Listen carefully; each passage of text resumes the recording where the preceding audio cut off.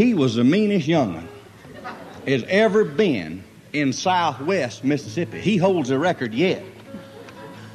And Uncle Versus spent about half of his time whooping Newgene. Now, he was forevermore mean, just into something all the time. I remember one day Aunt Daisy DeLauder went over there, walked from her house to take one of them mission books to Mrs. Ledbetter. They was going to try to study some kind of book, and Aunt Daisy could read.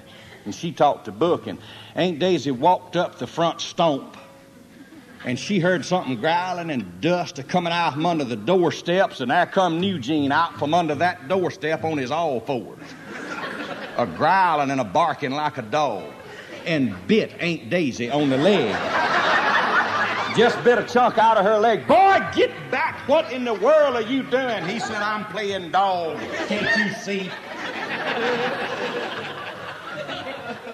Uncle Bercy run out there and got a dried brush broom and commenced a whooping Newgene. I've told you about that dog game you play. You done bit Aunt Daisy. And they brought her in the house and set her down on the bench what sat alongside the dining room table. Newgene come walking in. Uncle Versa said, you gonna tell her you sorry for biting her? And Aunt Daisy said, oh, I just know you want to be a sweet little boy. Newgene said, sweet? If you want something sweet. And he reached and grabbed the syrup pitcher and popped the top off of it and turned that syrup pitcher bottom upwards on Aunt Daisy's head. And them syrup commenced a pouring down over her ears and a running in her hair. And Uncle Versa carried him out in the backyard and commenced to beating him, and you could have heard him all over that country. I run out there and said, Uncle Versa, please don't beat Newgene no more. This is awful. Let him go to the swimming hole with me. Said, all right, but you water them chickens, Newgene, before you go. Newgene run out there and raised up a chicken coop and caught 4 of the biggest, finest fryers you ever saw, and come back and jobbed them down in the water well. And let the bucket down on them and said, y'all drink. Drink plenty of it. And let the well bucket unwind down on them, palusha, right down in the well. Now, folks, they drawed feathers, chicken bones, and every other kind of thing you can imagine out of that well. And it took about 6 months to draw it out clean enough to where they could drink water out of it. Newgene was forevermore bad. Bad a while. I recall one time me and my brother Sonny was going to the grist mill.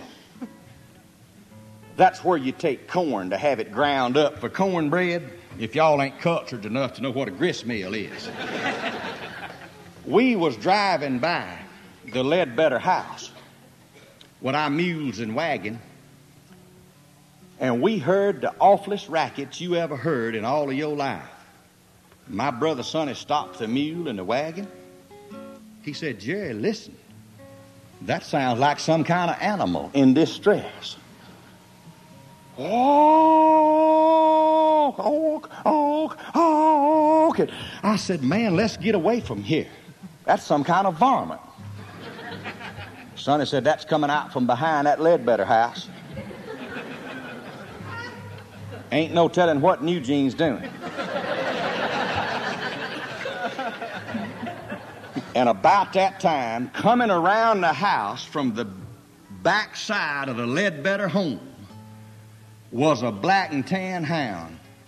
What was howling and had his paws up over his eyes, a-raking, and he was white as he could be, and it was obvious soap suds was all over him. Oh, and he was scratching and rolling over on the ground and bellowing.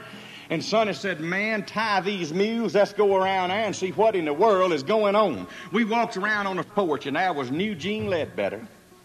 Had 4 hounds up in a washing machine. Uncle Bertha had the only washing machine in Amite County. It was one of them gasoline engine types. And had one of them boards in there, what's that, back and forth. And he had 4 black and tan hounds over in there and had his mama's battling board and a great big box of Octagon soap powder. And every time one would stick his head up, Newgene would shove him back down in there. And Sonny said, "Newgene, what are you doing?" He said, "I'm going to wash these dogs if it takes the rest of the evening." We finally got him to let them dogs out of that washing machine and come on and go to the grist mill with us.